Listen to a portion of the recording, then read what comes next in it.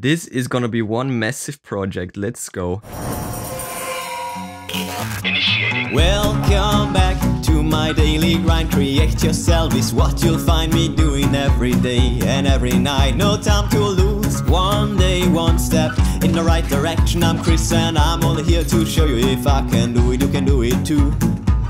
Welcome back to the vlog. It is Sunday, another day, another chance to push hard. And the topic for this vlog is the DIY mega power bank project. So let's get it. By the way, all the DIY projects right here. But before we get started, love goes out to all my subscribers. Thank you for making my life special and worth living to the max. So let me try to give back with a sweet video. It is finally time. I'm getting to it. I was accumulating all these parts for at least half a year, maybe even 1 year.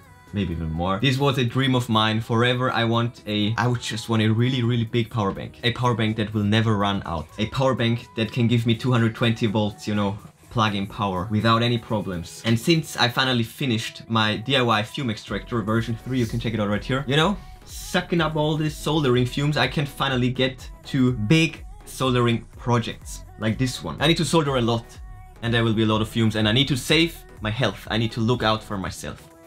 Alright, the total capacity of this power bank will be around 1 kilowatt hour, which is insane. This will be a 270,000 milliamp hour power bank. And if you multiply this by 3.7, I think this is what I did, then you will get 1000 watt hours, 1 kilowatt hour. So let's get to the rundown of all the parts. Okay, so first of all, obviously the most important part, batteries. Which one did I settle on? I will actually get to a separate video for the batteries. This is the specification right here, and to make it short, it's a lithium-ion battery, of course, with these little soldering fins or soldering flaps. Makes it a bit easier. They are a bit more expensive than the ones without these accessories, I would like to say, but it's just way nicer to work with them. This is how I'm going to do it. Just fold them over, bend this wire, then of course solder it onto these fins, these flaps, and then 2 wires in these holes, and then a plug. All of this is straight from China, by the way. Of course, this is how I do it.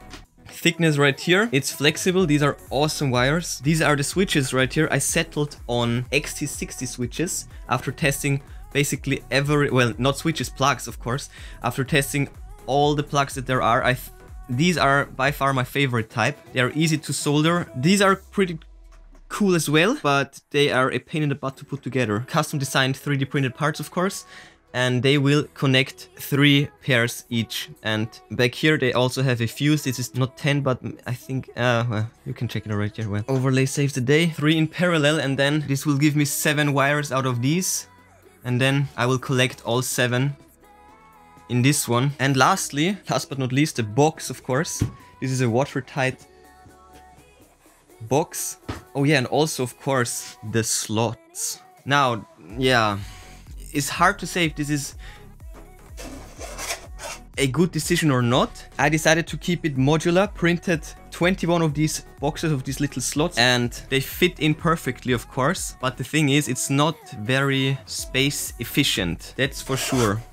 But every stack of 5 batteries has their own plug, which will make it very modular if I need it in any case. Probably, maybe, I don't know, we will see. I will be able to use 3S easily. 21 is divisible by 3, but 4S would leave me with 1 spare, which is kind of not what I want. But yeah, these are the parts so far. I will use this. As you can see, Quicksilver is on the list of ingredients, so yeah, this is potentially toxic, so that's why, you know, fume extractor. This is gonna be one massive project. Let's go.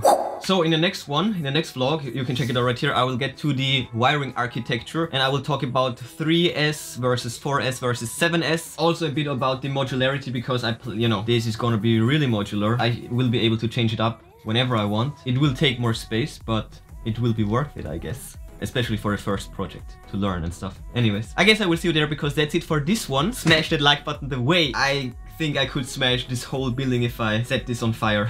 Bang the bell like to never miss DIY projects. Check the recent news on ChrisViral.com. And yeah, that's it for today. I will see you tomorrow.